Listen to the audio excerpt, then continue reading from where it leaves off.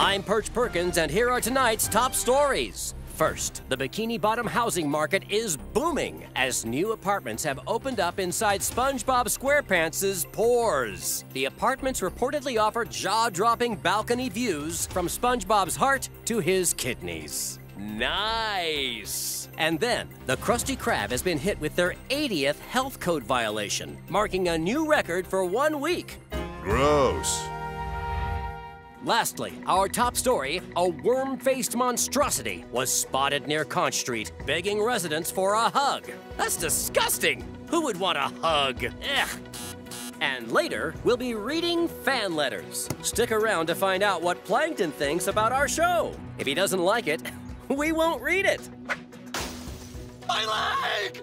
And now a word from our sponsor. The Bikini Bottom Inquirer is brought to you in part by Stinky Pits Extra Strong Anti-Deodorant. Now in all new scents. Patrick Starr's Breath, drinkable sausage, and a literal trash can. Check out what everyone's running from. I did not need to see that. Wow, this stuff really works. This is gonna come off, right?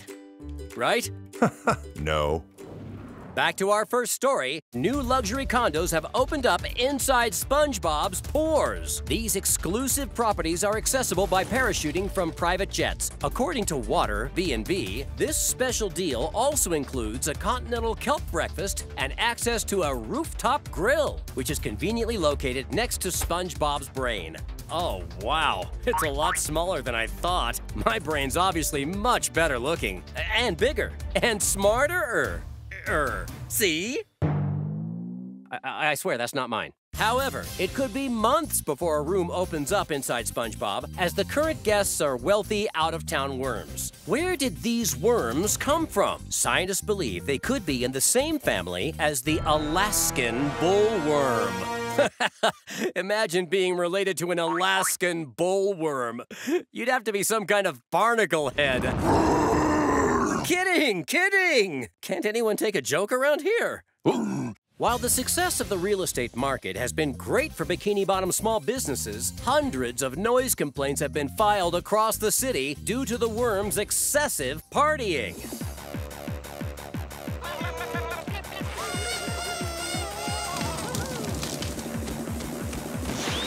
The obnoxious noise even interrupted my beauty sleep last night. Luckily, you definitely can't tell because I'm wearing enough makeup. Zoom out, zoom out! Can we get a touch-up here?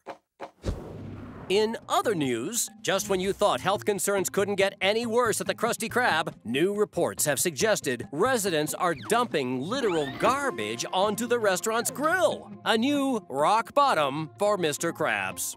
Rock bottom. Coincidentally enough, customers are now flooding to Rock Bottom for dining options to get a cleaner meal. Hasta la vista, worm boy.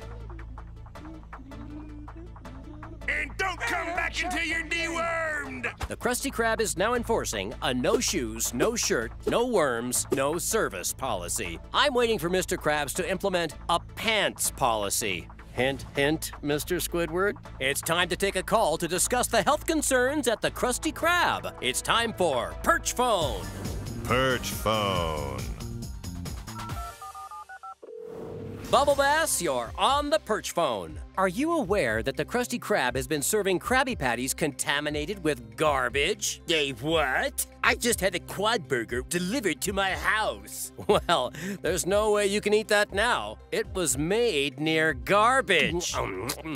Bubble Bass, you there? I said your burger has literal trash in it.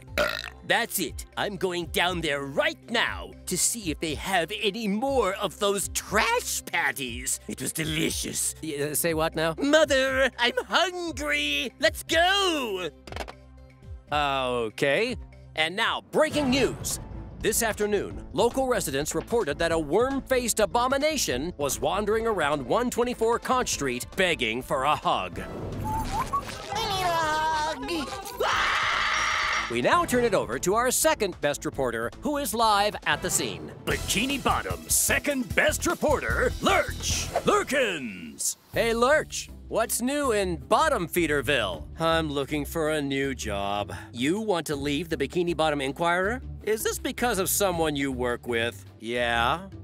I know who it is. Our intern. You're fired, Perch.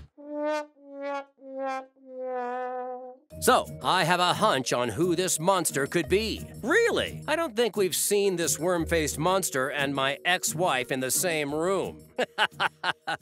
Oh, I miss her. Well, thanks, Perch. I'm live on Conch Street, following the appearance of a worm-like creature. The monster could have caused some serious collateral damage if it wasn't for local hero and definitely not famous clarinetist Squidward Tentacles, who sprayed the monster with a hose. After the water subsided, the monstrosity was revealed to be Squidward's neighbor, SpongeBob WormFace. Seriously, the SpongeBob worm thing again? Did nothing else happen today? I now have an exclusive interview with one of the worms that's been living inside of SpongeBob SquarePants. What's it like to live in Bikini Bottom's hottest new neighborhood? Yeah. Yes. Okay. Yeah. Right. Okay. I have no idea what it just said. Back to you, Perch. Thanks, Lurch. What a can of worms that was. May I just say, what a wonderful job you just did. Really? You mean that, Perch? What? No, I was talking to myself. I can't believe you. Yeah, all right, cut his mic. I quit. Oh, classic. And now it's time to read some fan mail. Junk. Letter from my mom. Great job as always. Oh, tell me something I don't know, lady. Oh, here's one from Lurch. Resignation. Not reading that. Oh, a letter from SpongeBob. It just says, the. Procrastinate much? Here we go. Dear Perch, I'd love to see a story on the secret formula. Mwahaha. Oops, I didn't mean to write out my laugh or this sentence. I'm a huge fan of the show, Plankton. Well, thanks for watching the show, Plankton. You're definitely our smallest viewer. I'm Perch Perkins, and that's all the news that's fit to float. Good night.